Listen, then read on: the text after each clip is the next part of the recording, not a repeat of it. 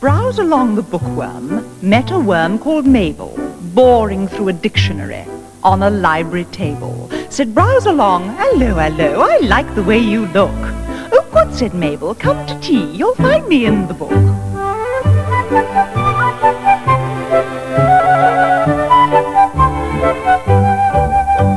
Call round at 3 on Tuesday next, we'll have a celebration. I'll shop for clothes at C&A and meet you at the station.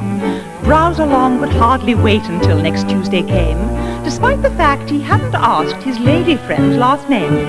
He ate his way through all the A's and shortly after starting, caught beef a boat and sailed the seas, arriving at departing. Then dined on donuts, dates and duck as fast as one can read, then went right through from drink to drunk at full dictation speed.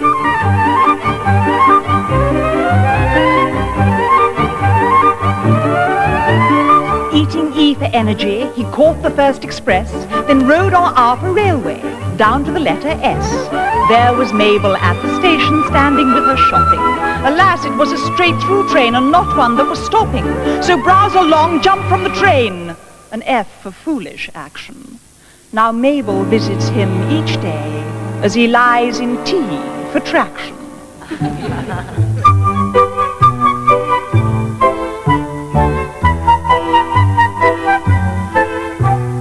Her last name's not important now, for he's no longer keen, since he's found she lives by accident at the top of page 13.